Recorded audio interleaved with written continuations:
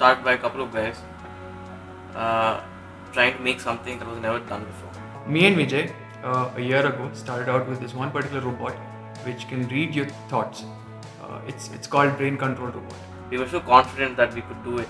Ultimately, a few months down the line, we made something that was not available to us. It was with that confidence that we could do anything.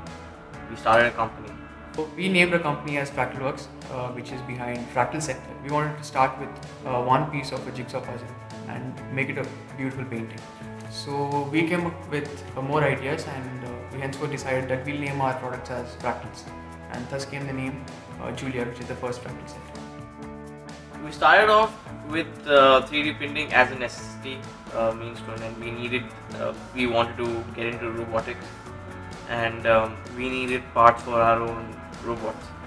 We set out on that, and we started off with an open source design. We saw there was a lot of scope for improvement.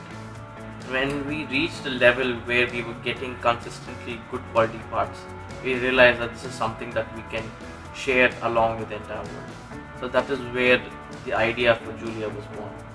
Building a 3D printer, almost everybody is doing it right now, but making it simple to use, making it ergonomic, making it so that it can fit on your desktop, it can fit right next to your computer, and you can seamlessly design and print.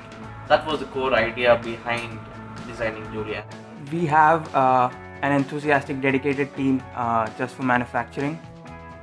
We work all day and night just assembling Julia, looking onto it, and looking into each and every aspect. Not a single nut and bolt is missed, and it goes through a rigorous quality check of 20 days.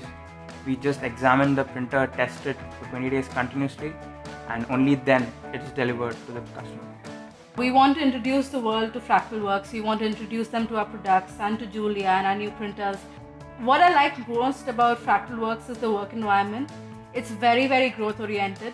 I see how every idea that comes in is discussed.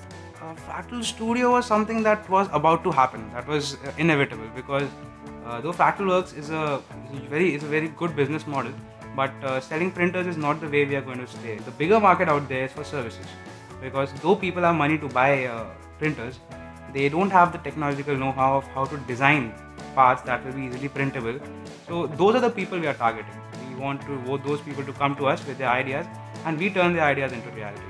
3D printing is just the first step. We plan to get into biomedical side of 3D printing, application of 3D printing in various sectors, how it can help disabled. We're not looking into one particular product or one particular technology. We're engineers at heart, and we keep experimenting. We love doing that, and looking at something walk or work the way it is supposed to, and knowing that you made it, is the best feeling ever. The vision will be to create the best products and services for people to use.